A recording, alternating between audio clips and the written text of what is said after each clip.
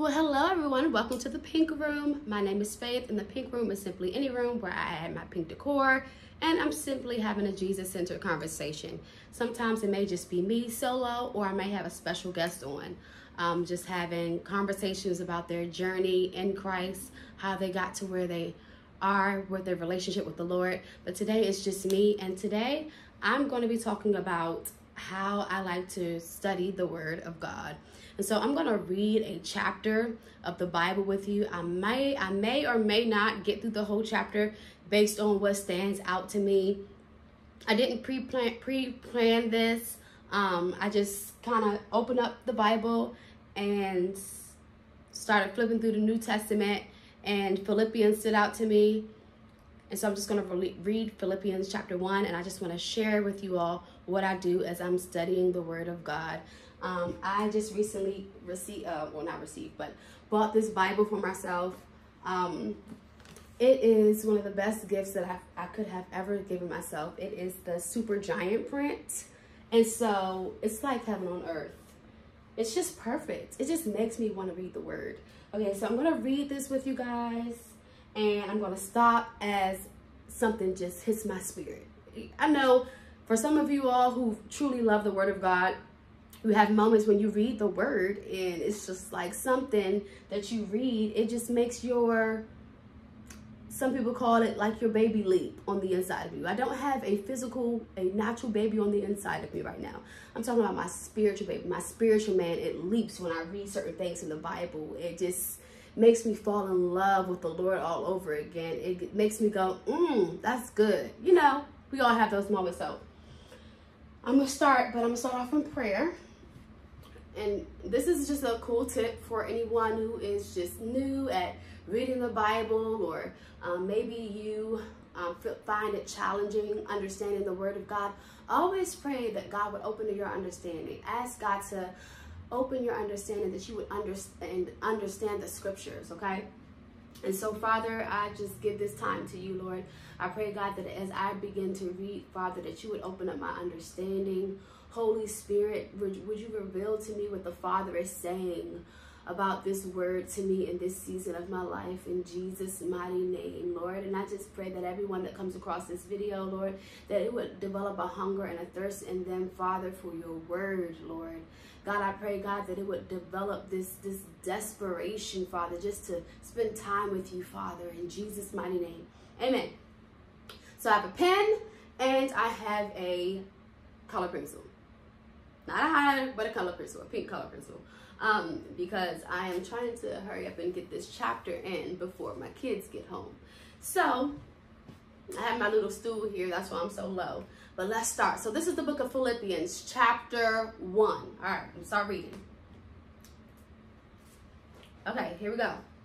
Paul and Timothy, servants of Christ Jesus, to all God's holy people in Christ Jesus at Philippi. And so what I do is I will always circle this, because I like to, when I realize who this is being written to, I like to circle it so it can stick with me in my heart and my mind. And it says, to all God's holy people in Christ Jesus at Philippi. So basically what that means is that it's all the Christians in Philippi. Hopefully I'm pronouncing that right. Philippi. I don't think it's Philippi, but so this is to all the Christians, the followers of Christ in Philippi. All right. So to all God's holy people, y'all, listen, when I read the Bible, I read the Bible. Like, you can't just read all fast through the Bible. Like, you got to stop. Like, the first time I read this, I didn't even realize that it said this, but it says to all God's holy people in Christ. You know, we live in a day and time where holiness is shunned away. Like, holiness is not the norm in this day, in this time, in society and culture. But the Bible says that when we're God's people, we're holy people. And so here we go. To all God's holy people, I'm circling God's holy. To all God's holy people in Christ Jesus at Philippi, together with the overseers and deacons. So he was speaking to the Christians and the overseers of that community and the deacons.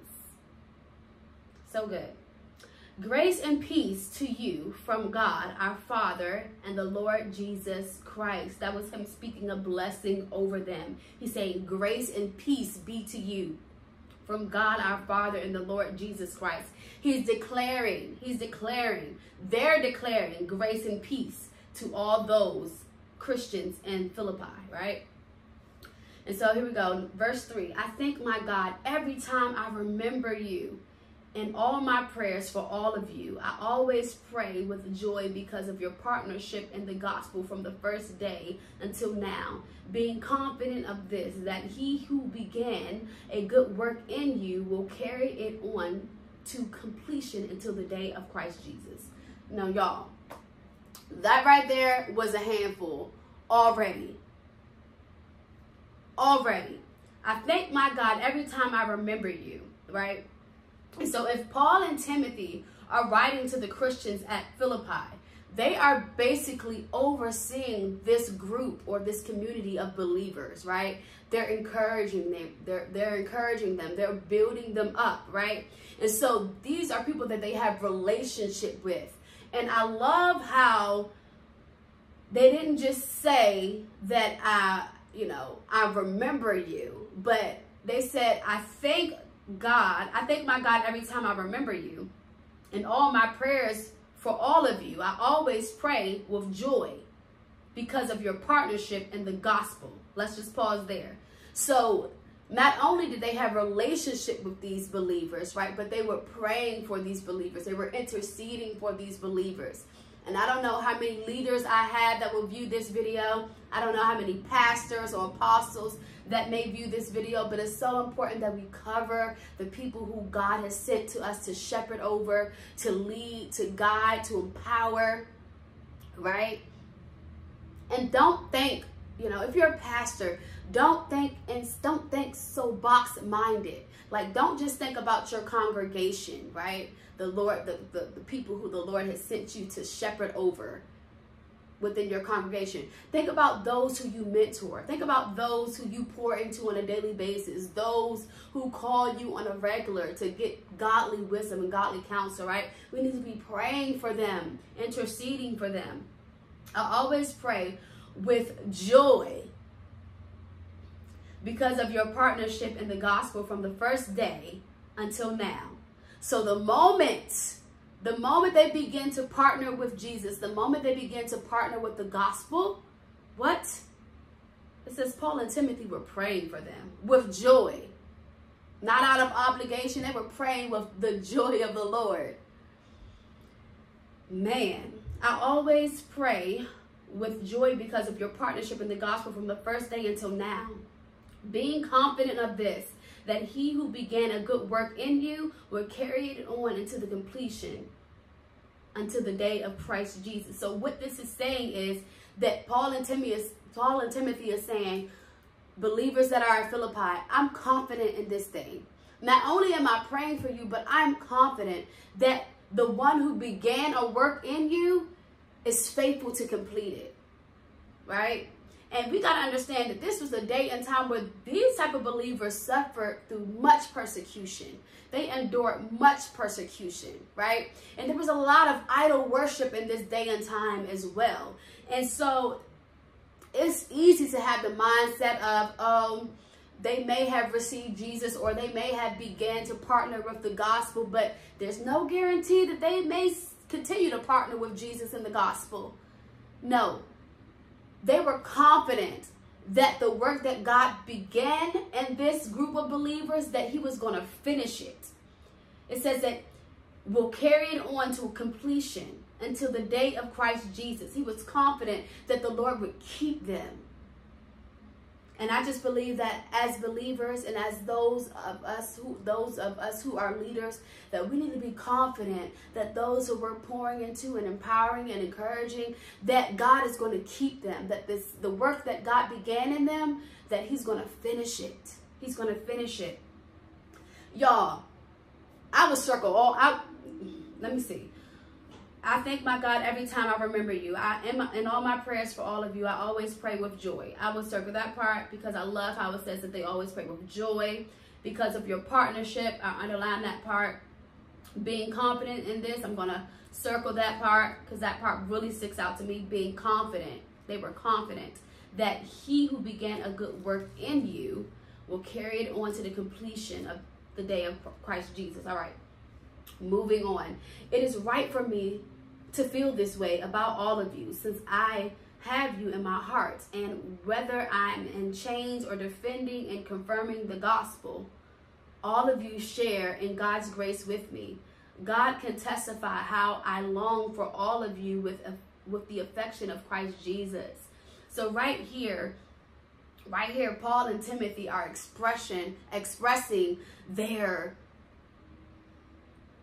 heartfelt gratitude for these group of believers joining the faith, partnering with the gospel, right? They're explaining to them, this is why I'm praying for you. This is why I'm confident that the Lord is going to complete the work in you. Because of God's grace. It says, it is right for me to feel this way about all of you, since I have you in my heart, and whether I'm in chains or defending and confirming the gospel, all of you share God's grace with me. And so whatever these believers in Philippi were going through, there's grace available for them. And did you all hear what they said right here? Whether I am in chains or defending and confirming the gospel, the same grace that is available for the Christians at Philippi to go through whatever they're going through is the same grace that's available for Paul and Timothy to go through what they were going through. And it says, whether I'm in chains or defending and confirming the gospel. And that's what I mean about them being under such persecution in this day or time. But they recognized that there was a grace that was available to them. And a lot of times we think that grace is just God's mercy or God's forgiveness. But no, God's grace is power. It's power. It's supernatural ability, resting on our natural ability, doing what we couldn't do in our normal or in our natural ability, right? And so even if you go back to verse 2, it says, grace and peace to you from God our Father and the Lord Christ Jesus. They were declaring grace and peace over this body of believers. Grace is power to do what God has called you to do. It goes way beyond your natural ability. And so, verse 8, God can testify how I long for all of you with the affection of Christ Jesus. And this is my prayer, that your love may abound more and more in knowledge and depth of insight, so that you may be able to discern what is best and may be pure and blameless for the day of Christ, filled with the fruit of righteousness that comes through Jesus Christ, to the glory and praise of God. And so basically begin to expound. Now, the Bible doesn't necessarily say whether it's Paul or Timothy specifically writing this part, but we do know that in the beginning of Philippians, it says, Paul and Timothy, servants of Christ Jesus. So you may hear me saying he or they. I don't know if it's both of them writing at the same time. I don't know if they collab together and say, let's encourage them with this, let's encourage them with that. But we do know that it's either Paul or Timothy. So whether or not I say he or they, just know that they are speaking to this body of believers, right? And so they are beginning to express what they have been praying for this body of believers. And this is my prayer, that your love may abound more and more in knowledge and depth of insight, so that you may be able to discern what is best and may be pure and blameless for the day of Christ. Their prayer was that their love would abound more and more in the knowledge and the depth of insight. And so what this was saying is that the love for the gospel, the love for Jesus would begin to abound more and more, that they would be able to discern what is best and may be pure and blameless for the day of Christ. Listen, I don't know if you realize how important or how vital it is, or how much of a role your love of God has on your ability to discern good and evil, right? Or your ability to walk pure and blameless before the Lord. When you truly love God, when your love for him abounds and abounds, it grows deeper and deeper. The things that you did in the world before you gave your life to Christ, those things you will no longer be able to do willingly and freely when you're truly in love with the Lord. Because when you truly love someone, you do what is pleasing to them. And so I think that is a powerful prayer for leaders to pray over those who we are mentoring or pouring into, that their love for the gospel, that their love for Jesus would just abound, and abound, that it would grow deeper and deeper. It says that your love may abound more and more in knowledge and depth of insight. That their knowledge and depth of insight about the gospel and about God would begin to grow, so that they would be able to discern what is best and may be pure and blameless for the day of Christ. Filled with the fruit of righteousness. Y'all, I'm trying to tell you, when you grow in the depths and the knowledge of God's love for you, it's impossible for you not to walk in the fruits of righteousness. I'm not saying that you won't ever make a mistake. I'm not saying that you won't ever get anything wrong, but there will be conviction on the inside of you. There is a desire on the inside of you to want to walk in the fruits of righteousness because you love God. Filled with the fruits of righteousness that comes through Jesus Christ, to the glory and praise of God. And so I know that this video is already, I think it's like 16 minutes, but I'm going to stop there. I'm going to stop there because it's about to go into another section of Philippians 1. But I just wanted to share with you all how I just kind of read and dissect the word of God. And so I pray that this video just develops a hunger and a thirst in you to just want to read the word. It's so good. It's so good. I remember being in a season where I was just like, God, I really don't know. I don't know how to read the word or understand the word of God. And I remember I was at Bible study in college and I had my Bible with me. And all of a sudden, it was like I could understand the word. I didn't understand where it came from. I knew the Holy Spirit. Now, knowing what I know now, I knew the Holy Spirit had opened up my understanding of the word of God. And from that point on, it's like my love for the word just grew and grew and grew and grew and grew. And so, please ask the Holy Spirit for understanding of the scripture. And I believe that as you learn or understand the scripture more, it would develop a greater hunger and a thirst for you. And so I pray that this blessed you, and I pray that even those leaders that had a chance to come across this video, that it would increase your prayer life and your intercession for those who you pour into. This is Philippians chapter 1, verses 1 through, I only got to verse 11. So Philippians chapter 1, verses 1 through 11. This right here, verses 1 through 11, it gives us such a practical way, such insight of how we can pray and intercede for those who we're pouring into. So I pray that that blesses you on that end as well. Let me pray out as I go. Father, I just pray that you would open up the understanding of all of those, not just who would come across this video, but those who are having trouble understanding the word of God. I pray, God, that they would begin to understand the word of God, that you would open up their understanding, and that as they read, Lord, that you would just have the words just to jump off of the page and get into their hearts, Lord, and it would just develop this hunger and this thirst for your word. I pray this in Jesus' name. Amen. Listen, if you enjoyed this video, if you want me to do more videos like this, let me know. Let me know. I'm always going to follow the leading of the Holy Spirit, but I believe that your suggestions will help me, just plan for the Pink Room videos, since the Lord definitely confirmed that the season for the Pink Room is not over, and I need to just do better planning. And so let me know if you enjoyed this. I really enjoyed it, actually. And it just makes me want to just cut this video off and just continue to read.